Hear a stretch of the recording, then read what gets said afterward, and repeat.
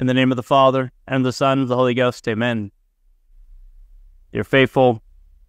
Probably heard the expression, don't bring a knife to a gunfight, because, well, you're unprepared for that sort of conflict, and the fight is not fair. There's no match at all there.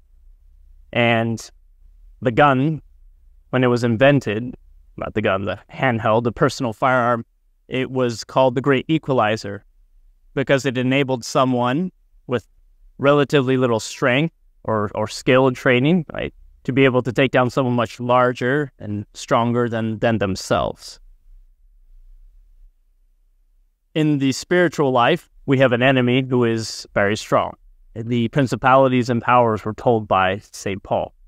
So these angels are created by God, these perfect spiritual beings have an immense power we can't even imagine. And he points out the ways that they attack us. They deceive us. The world itself is ruled by this dark power. And these angels, as I said, have immense intelligence and power.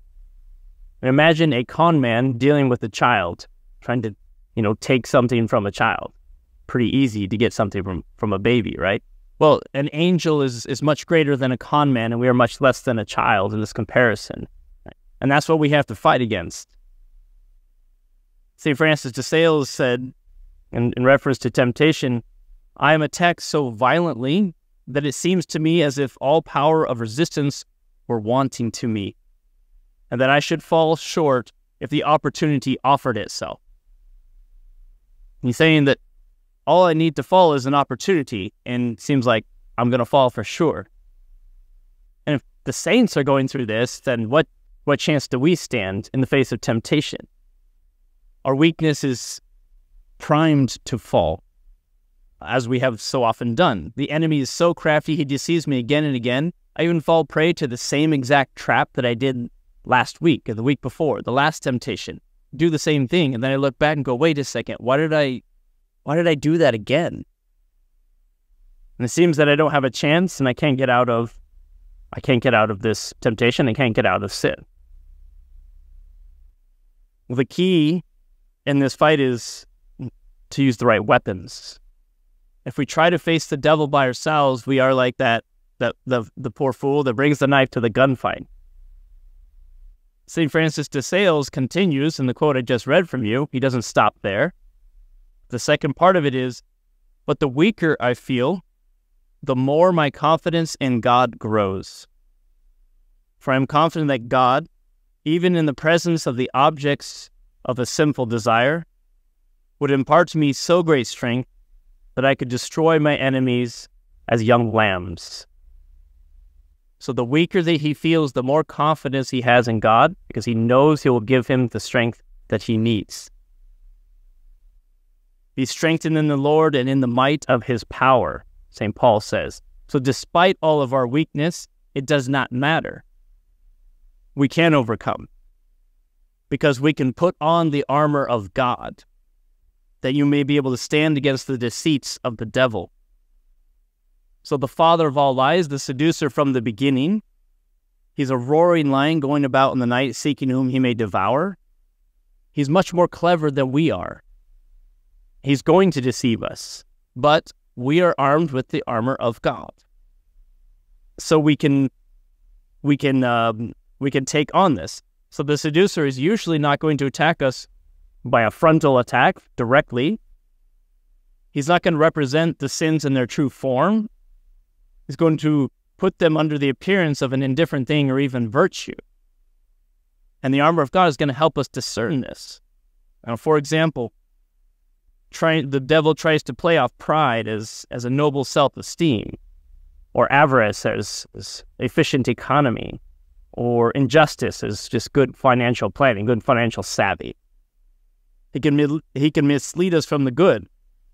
A very common one is to distract us from doing our duty of state by something that is either indifferent or even apparently good. Right? For a student, I should be doing my homework, but represents something else like, oh, just take a break. You worked hard. Take a break and do this. And then an hour and a half later, still have not come back to my duty of state. It seems like a good thing, but it goes maybe the break was necessary, but it goes too far. So he begins by ensnaring us that way. Or for someone, a mother or a father who has a family and many children to take care of, the devil might even push them to pray more or to give time to God. Of course, we need to give time to God. But if it takes away from taking care of your children, then that is not God's will for you. That's the devil disguising himself as an angel of light. It's easy to fall prey, and we all have. We have to watch out because the devil, he attacks our weakness. But this is a supernatural battle, so we don't have to be clever ourselves. God will give us the grace to know. So one author says, the devil is a chained dog. He can only go as far as God allows him to, and then he's stopped. We only get bit if we go close. If you stay away from the chained dog, you won't get bit. It's pretty simple. Right? God is not going to allow a temptation stronger than we are able to overcome. Right? But we have to use the supernatural means, not just our own natural power, our own intelligence or strength. Some of these supernatural means are actually quite simple. They're not super long prayers or anything like that. It's the sign of the cross. It's holy water. The devil flies away from holy water. Use it. Right? It's a supernatural means given to us by God in order to strengthen us in this fight. The various sacramentals they have, the scapular, the miraculous medal, pious images, all these things can be of help to us. The exorcisms that are used, the prayer of St. Michael, of course, and the various other exorcisms that are used, and even the blessing of holy water, for example, all these things are given to help us in the supernatural battle. I mean, who here can say they were not strengthened by a single Hail Mary in the time of temptation? One Hail Mary. The principalities and powers cannot stand against one Hail Mary. Do we actually believe that when we say it? And it does strengthen us. We may feel weak, but the strength is there when you call upon the Blessed Virgin Mary, and she will send the devil flying. So this armor is both the strength, but it's also a savvy, right? Figuring out how the devil is attacking us and remembering with the help of God, with the help of His grace, so that we don't fall prey to the same thing. I'll give you an example. In World War II, the Panzer tanks were feared by everyone. The Tiger tank, just these massive tanks that were unstoppable. And the Americans had Shermans. The Shermans were much smaller, and their armament was not sufficient to pierce the armament of the Panzers head on. And if they shoot, the shells would just bounce off, right? So they seemed unstoppable. However, the Panzers had a weakness. There was no armor in the back. And they were such big, heavy machines. The Shermans were a little faster, more mobile. They would use tactics to get around behind and then shoot the Panzers from behind. Well, that's what we have to do when it comes to temptation. We don't necessarily have to overcome it directly, face to face, but with the grace of God, the savvy of God, to try to sneak around and take the enemy from behind, right? And also be wary that the enemy may be trying to do the same thing to us, right? But God's grace gives us the light to be able to understand that and not fall prey to temptation. Think about this. Our armor is God Himself. When you receive Holy Communion, Emmanuel, God with us, He is within us. So why do we fear? There's no dart of the enemy that can pierce that armor. God is our armor. He doesn't just give us some piece of metal and say, good luck, right? He stays with us, abide with us. And the Holy Trinity makes our abode within us. It's a real superpower that we have. Not like these fake stories of superheroes that put on a cape and do crazy things. No, this is real, and it's much more, it's much greater than that sort of power. Yes, it is a violent struggle. The kingdom of heaven suffers violence, and the violent bear it away. It is a fight. We can't hide that. We must not shy away from the fight, though, because we do have the strength of God. So have confidence. God will give the strength. St. Paul points out what this armor is. Well, the preparation of the gospel.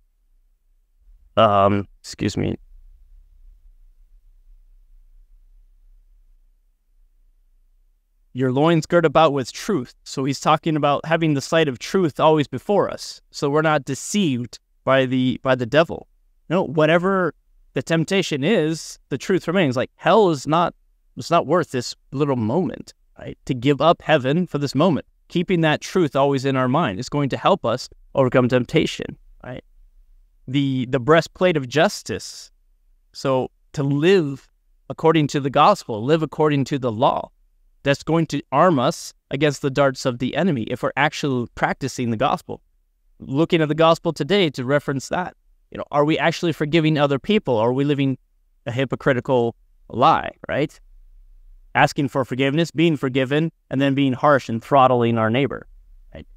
If we're not trying to do that, then we're not armed against the temptations ourselves. The feet shod with the gospel of peace, which is a zeal for the word of God, nourished by the word of God, protected by God's word.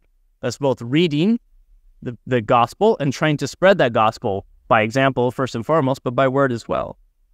The shield of faith, believing in God, can stop everything. No matter what the deceits are, no matter how strong they are, the faith is our shield. And finally, the helmet of salvation, which is a figure for hope. Hope for eternal life. I'm not going to give up eternal life for the sake of this temptation here and now. Like, no, I look to eternity. All this difficulty, the suffering that I have to go through, fighting against temptation, all these things are just a moment as I look forward to eternity. So we're encouraged by St. Paul to learn how to use these weapons, to practice with them as we prepare by the smaller conflicts for the larger ones. And thus, we will face with the might of God all the trials that come our way, all the sinful desires and temptations that happen to us, however terrifying. We can overcome humbly by remaining in dependence upon God. Remember how the Blessed Virgin Mary, who was to crush the head of Satan, how did she overcome Satan? Behold the handmaid of the Lord, servant of God. He who is mighty has done great things in me. He who is mighty has done great things in me. And so God can do great things in you as well. In the name of the Father, and the Son, and the Holy Ghost. Amen.